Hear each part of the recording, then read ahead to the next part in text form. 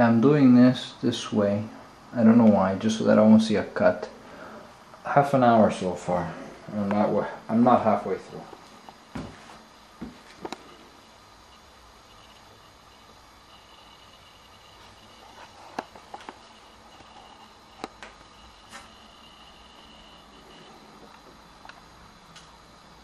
Forgot to say, it's about an hour to cut that, and probably about an hour to figure out where to cut. So I buy this little machine to help me do the tiles, and of course with the lack that I have, the blade ended up being off center with the body of the machine. Just check that out. Look where the blade sits. Look how it sits. See the thing here? What is that, about 1/8 of an inch? And look over here, the way it's rubbing right up against the metal. You see that?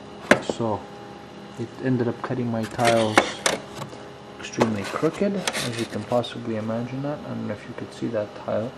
See how wide it is here compared to there. I had to point this out, and I'm going to attempt to take this back. So after destroying 2 tiles, I realized something like this can possibly happen, where a brand new machine has the blade set in so crooked. So I just got a new machine. There we go, look at that. The blade is straight.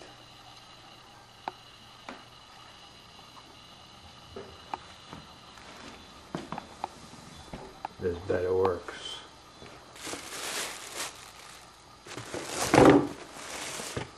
Oh boy. You see that red line? The laser? So I finally got it pretty much straight with all my tiles. I don't know if you can see it there. See that right there?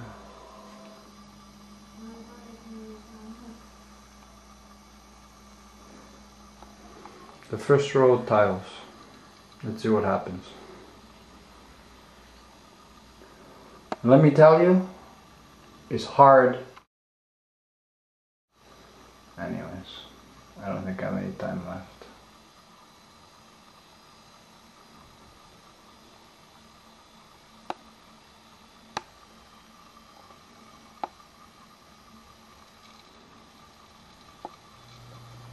And so we see the defects the next day.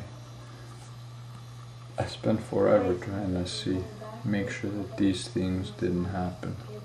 And they did. Look at this. This thing popped off. This one's loose. If Brian grew once, but it's always busy, so maybe she's on the phone, you know what I mean? Yeah.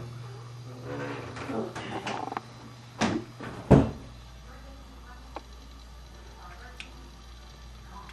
So you gotta put usually 1 nail for each one of those little blocks. I've taken everything out. I should have videotaped that just for fun.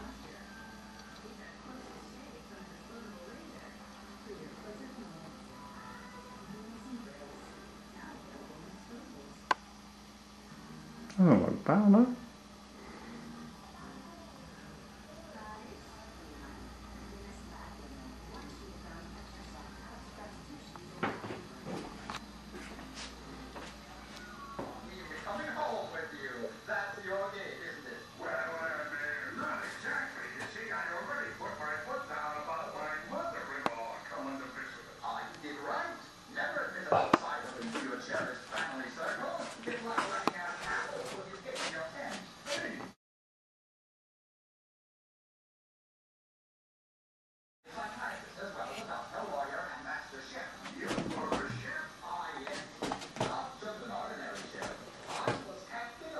Not bad, huh?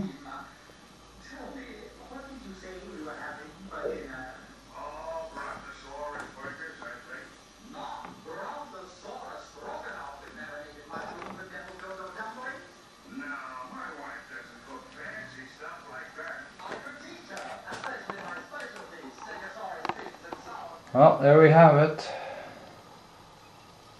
The last one. Well, that's for the walls. You know, the last one.